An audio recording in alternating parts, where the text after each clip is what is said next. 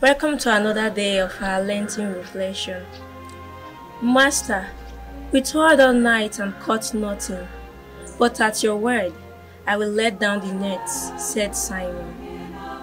It is no doubt that we are paralyzed, handicapped by the increasing demands of living in today's world. Our society is in abundance of vices.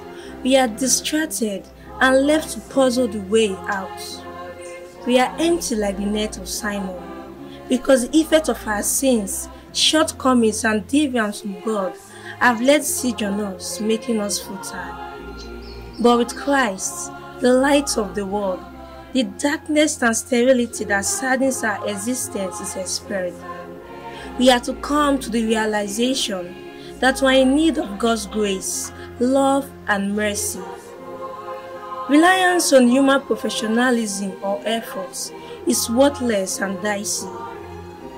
Let us therefore listen to God like St. Patrick, who followed God's directives and was able to win all the battles of his life and became fruitful in catching souls of Christ. May God bless his words in our hearts. Amen.